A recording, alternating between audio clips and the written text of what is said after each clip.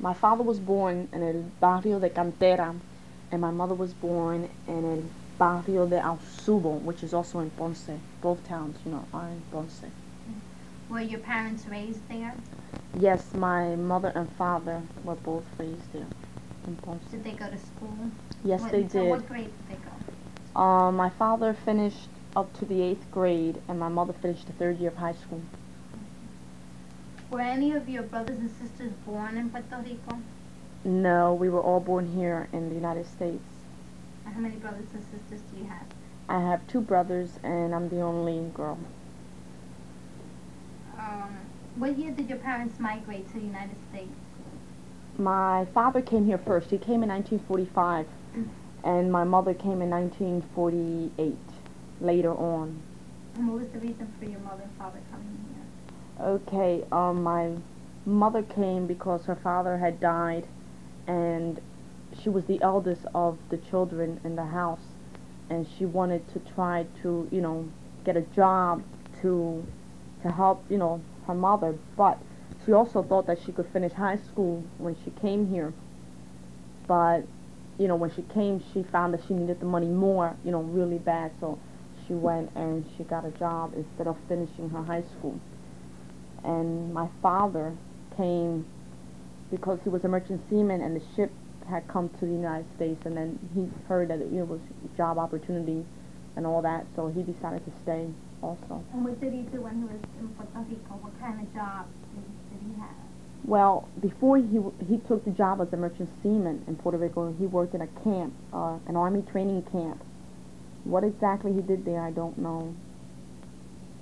Where did your mother live when she came from Puerto Rico to the United States? She lived on 13th and Girard Avenue. That's like north. Yeah, I think so. Okay. Where did your father live? My father, when he came, I don't know. Finished his education? Yes, he did. He recently got his GED, but my mother never did get her high school. Okay. Did you work, or your brothers? As a child? Did you have to work? No, not as a child. No. What type of job did your mother have? Like, what other jobs did she have besides? Okay, when she first came here, she worked as a nurse's aide in a hospital. Then after that, I think about a year later, she said she worked in a factory, and they trained her how to sew by hand. That's what she did, was sewing by hand. And she stuck to that till just about, for like 20-something years. Did your parents?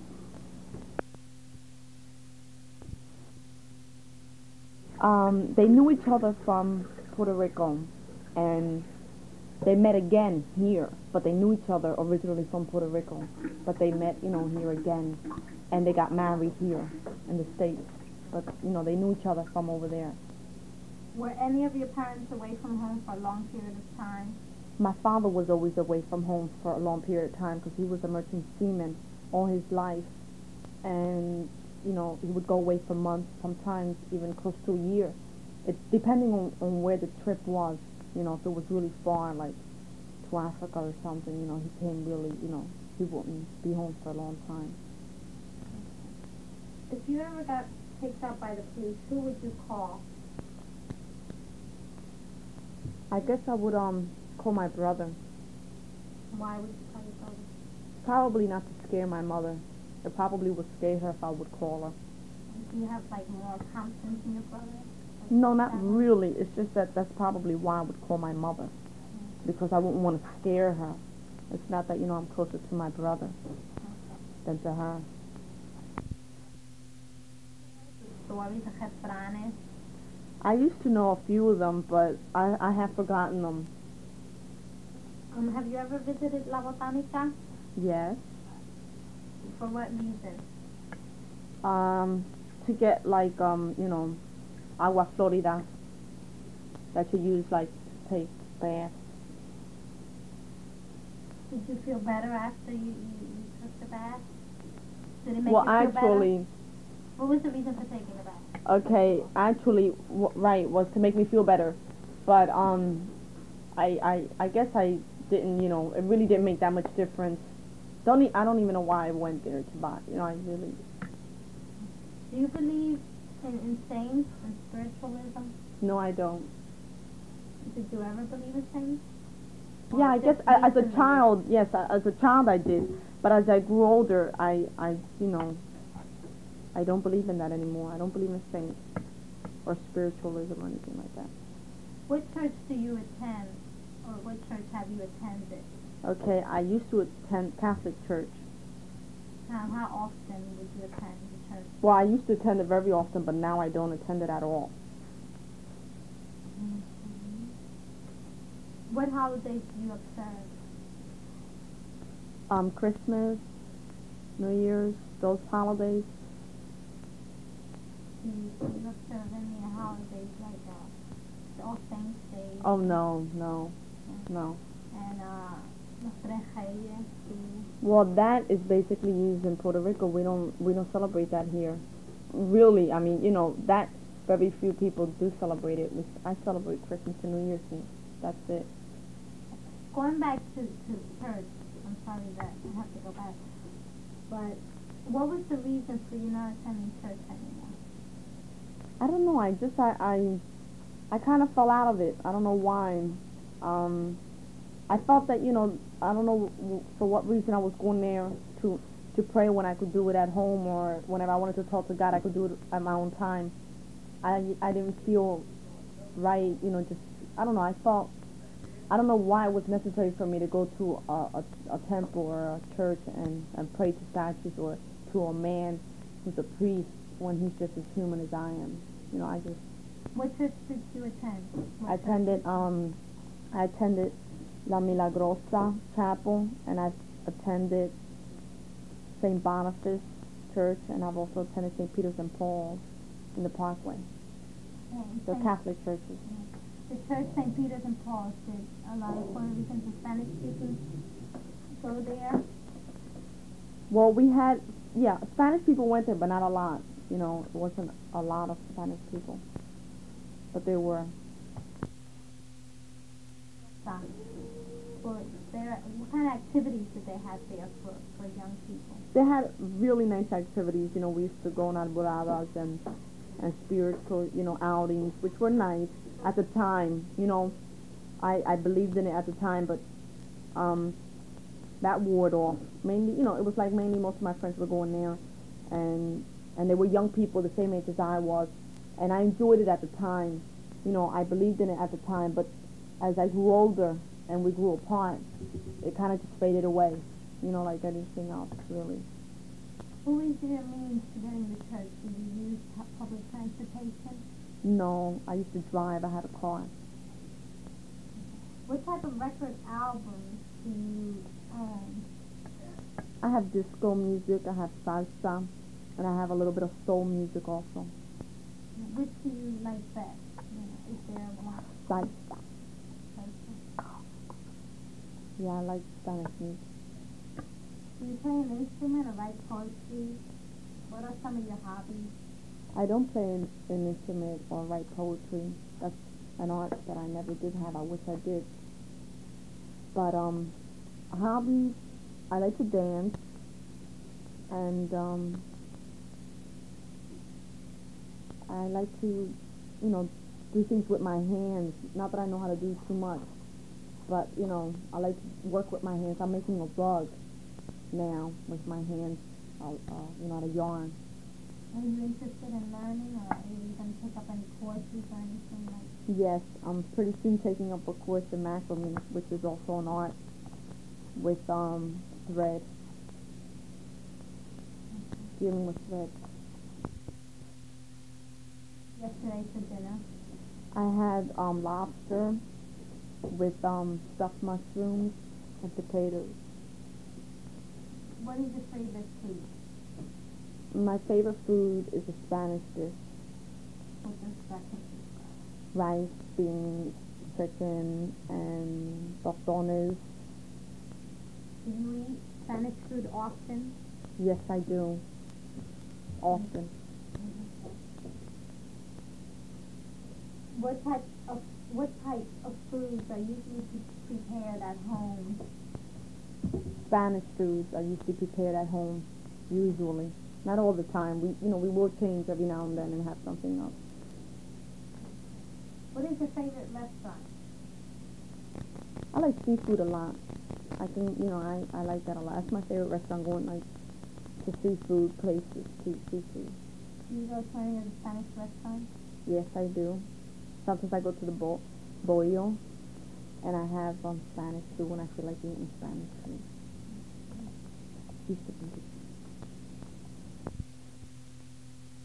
Interracial marriages? No, I don't. Personally, I don't know any of them. What language is usually spoken at your home? English, unfortunately. And why just English? I guess basically because we've been born and raised here so long that's exactly what we speak. We should speak more Spanish, really. It's the same. That's what happens when you live here so many years. Okay, is everyone in your family bilingual? Yes, we all do know how to speak Spanish, except that, we don't practice it that much because everything is spoken in English. And which languages are the most fluent in? English. How many different places have you lived in Philadelphia? I guess about 4 different places.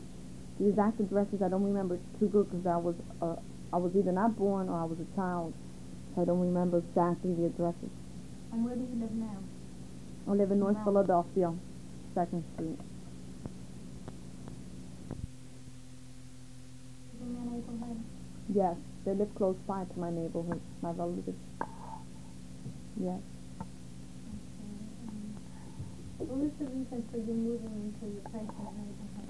The reason, because it was a better house and a better neighborhood. In what sense? In the sense that, actually, the conditions were better. What we had before was an apartment, and here we were actually buying, my father was buying a house. The neighborhood also was a little more quieter, I guess you can call it, a little bit more peaceful in that sense. That's what I mean. What was the racial makeup of your neighborhood? The one we moved into? No, the one you lived in. Yeah. It was basically Polish people when we first moved, and a few Spanish, very few, and I think one black family was the only one that was living on the block. Did you feel like that you were part of your neighborhood? Well, see, I was young then. I was very young when we first moved in. I was like maybe 10 years old, and I guess as a child, you don't think much of that. I felt at home in my house. As far as in the neighborhood, I didn't go out that much to play in the neighborhood. How about now? How do you feel now? Oh, now, sure, I'm part of the, I feel at home. I mean, it's my neighborhood. What kind of services do you feel that your community serves you in any way? What kind of services do they have in the community? Well, we do have, close by to my neighborhood, or rather in my neighborhood, we have a community service for the older people, for the senior citizens. They have free lunches for them. They also teach them, English. They have classes for English. My grandmother used to go there before she died, and she had, free lunches, which is good because a lot of senior citizens don't have enough money for, their lunches. And also, teach them English, which a lot of them never did get the opportunity to learn English. That's one good, service that they have. Would you move out of your neighborhood? Yes, I would. Why? Because I guess I'm a little tired of my neighborhood already. I've been there for a lot of years now, and it's always nice to have a change. And not only that, but my neighborhood is actually falling apart. It's really, the houses are vacant, a lot of them, and it's getting dirtier and dirtier. And I just would like to move into someplace a little bit more, cleaner. Are there any bodegas around your neighborhood? Bodegas? Yeah, we have a few bodegas around my neighborhood. How about when you first, did you remember, like, when you were growing up, they have any bodegas or, No, they place didn't. stores? You're right. They didn't have many bodegas. They had stores, American-owned stores. But bodega with Spanish food, no. That's recent, that they have it. Since more, Puerto Rican people started to move into the neighborhood, then I guess, they found it very necessary. So then, someone got the idea to open one or two, and now we have a few. Could you remember, did your parents have to go out and, they had to go out and neighborhood to get Spanish food, right? Yeah, Do you remember right. where? I don't remember where, but they did go out, to get like Spanish food, but I don't remember where because I was young. How many times have you traveled to Puerto Rico? About 5 different times. When was the last time? This past summer, '76, I went. Did you go to visit any relatives or just were you No, on your own? I didn't go. No, I don't have any relatives in Puerto Rico. All my relatives are here in the States. I went to visit friends that I have there, and just to visit, and have a good time, vacation. Have you ever planned to return back to Puerto Rico? I hope someday. Yes, I would like to go back to live. Have you ever attempted to return permanently? No, I never did. No, no. Thank you. As an adult. I was a clerk typist, my first job, and I also did, it was part-time, and I also did part-time sales work as a sales girl. That was my first job as an adult, a young adult.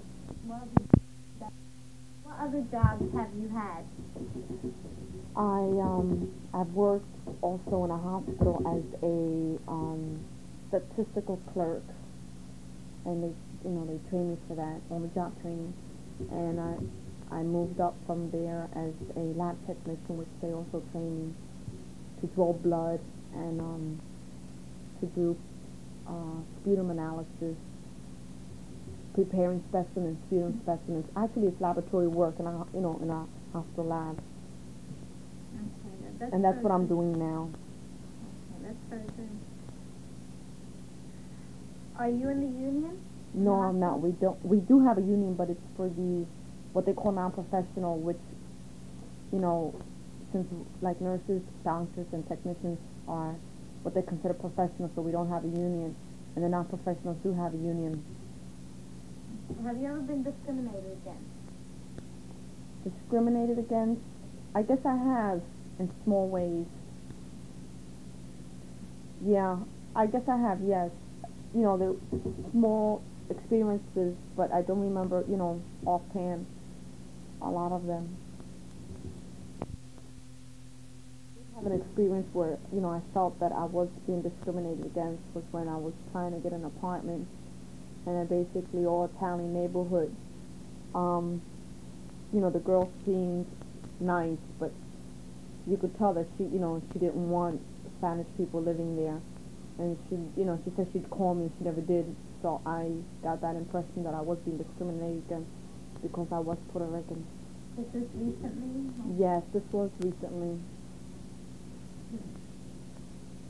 Were any of your jobs ever dangerous, or is your job dangerous now?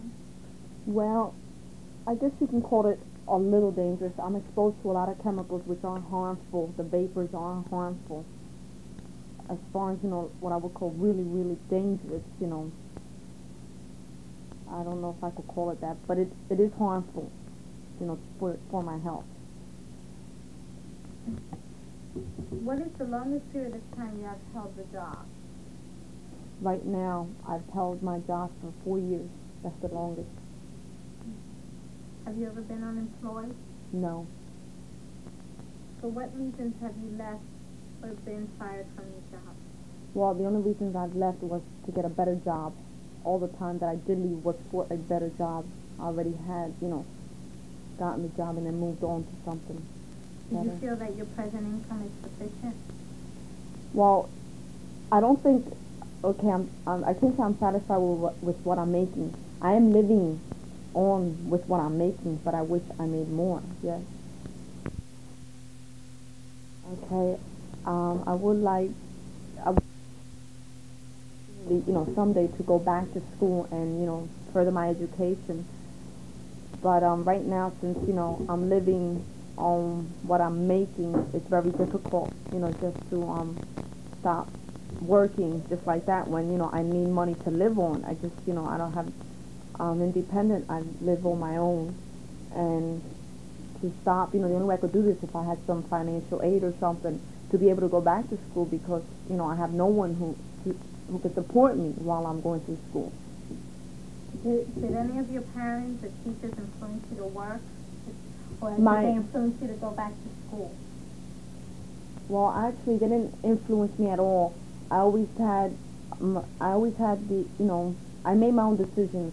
My mother never pushed me to further my education, which I wish in a way she did, but then again, I don't think it would have mattered because, I was kind of stubborn. I wanted to do what I wanted to do, and when I first got out of high school, I said, oh, terrific, I'm going to go work, I'm going to make money. That's all I thought about.